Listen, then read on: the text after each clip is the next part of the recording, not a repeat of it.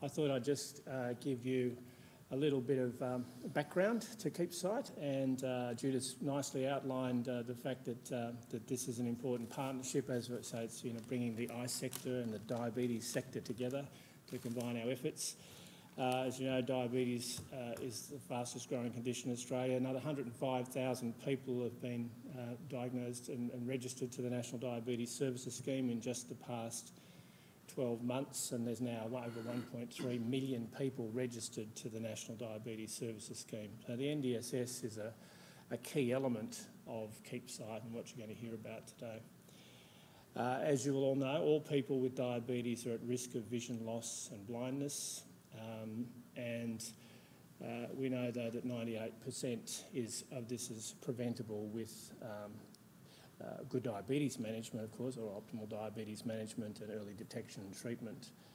But we do know that about 50% of people with diabetes in Australia don't get their eyes checked according to recommended guidelines. And as you all know, those guidelines have been around for a long time, NH and MRC endorsed guidelines, but about half of all people. So based on the number currently registered, that's over 600,000 people in this country with diabetes who know they've got diabetes who are not getting their eyes checked according to those guidelines.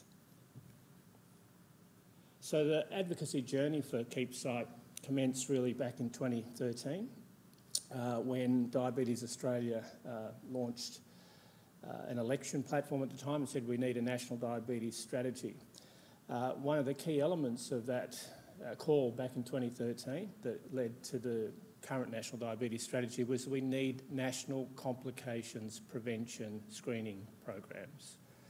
And the national diabetes strategy recognises that might be individual complication screening or multiple complication screening, but that's what we need. In 2014, we teamed up with the eye sector through Vision 2020 Australia and Professor Peter Van Wingarden, who's here today, who you'll hear from, and others, and put together a joint advocacy document we call it the National Diabetes Blindness Prevention Program, and we started advocating for such a national complication screening.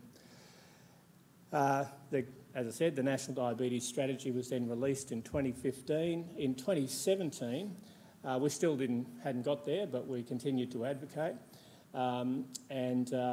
We then moved on a little bit more, and one of the key triggers for that was broadening the alliance of interest, and in particular two key bits. One was that Specsavers came on board as a corporate partner and offered $1 million a year and challenged the federal government to match that. Said, well, let's have a public-private partnership and match this funding.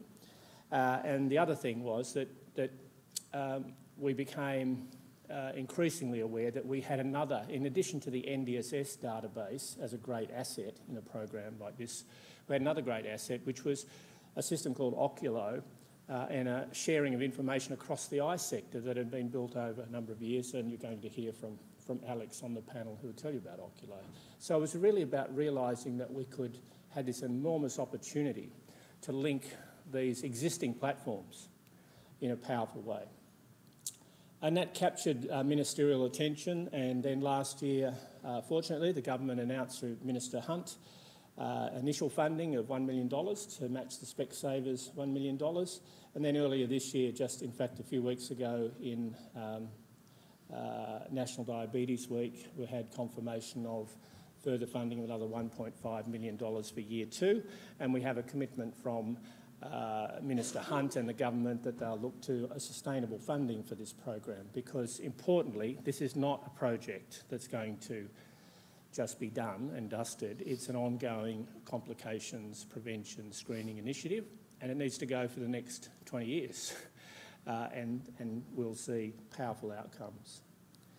So this slide sort of shows the principal elements of this, and at a funding level, we've been calling for this a 5-year initial funding commitment with a combination of half that funding from the private sector and public. As I said, Specsavers coming to the party with this private-public partnership proposal, and the great thing about this has been just how united our view has been with Vision 2020 Australia, with Optometry Australia, as a part of Vision 20, well, not a part, but a key player. The Royal Australian College of Ophthalmologists and lots of others, and other corporate partners now wanting to be part of this. So I think we've built an enormous common interest here with lots of people who want to be part of it. So our key objective is to activate through marketing and messaging 630,000 people with diabetes to better understand their risk. They're the people who aren't getting their eyes checked. The problem is we don't know who those people are at the moment. We know that about over 600,000 people are either not having eye checks, diabetes eye checks at all, or they're not having them as frequently as required. But we don't know who those people are. So through this program we will find out, and we will build a system that enables us to be able to report against that over time. This, of course, is what the growing background looks like, that the registration to the National Diabetes Services Scheme continues to grow, and as I said before, we've hit the 1.3 million mark, and the run rate over the past few years has been well over 100,000 people per year, over 105,000 in the last 12 months.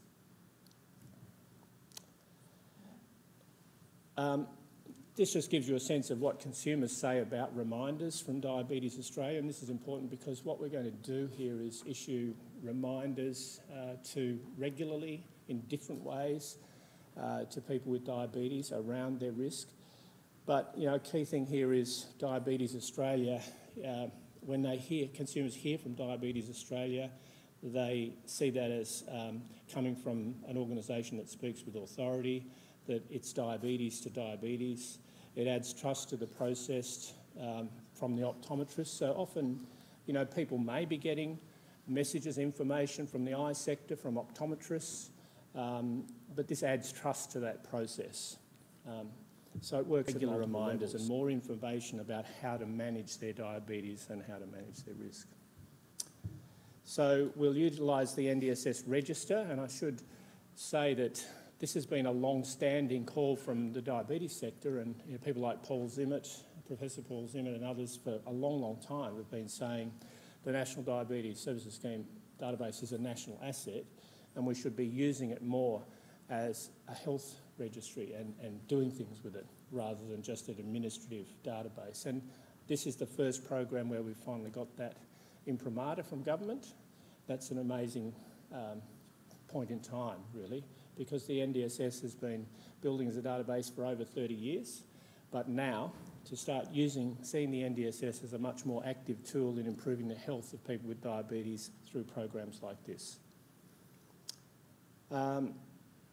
There'll be opportunity for us to target different audience segments at different times: type 1 diabetes, type 2 diabetes, newly diagnosed, people who have had diabetes for more than 10 years, younger people, older people, metro, rural. The opportunities there to target messages at different points in time, and of course link that targeted messaging to the local service delivery framework that's important, and that's where partnering with Vision 2020 Australia and Optometry Australia and the eye sector is so important. So I'll finish there and hand over to Peter van Wingard, and just closing comment is that we have, one of the powerful things here was to point out to the Minister and to government, and we did this over a number of years, that other countries have implemented systematic diabetes eye screening programs in different ways. There's no perfect model here. The UK, Iceland, many other countries, and with great results. And if you look in Australia, diabetes continues to be the leading cause of vision loss and blindness in working age Australians. It shouldn't be so. It's not that way in the United Kingdom anymore because the UK established a diabetes eye screening program over a decade ago. And so that gives us a very clear signal about what's possible here, is to knock diabetes off the perch. It shouldn't be the leading cause of vision loss and blindness in working age Australians. And over the next 10 years, we're looking forward to making that happen. Thank you.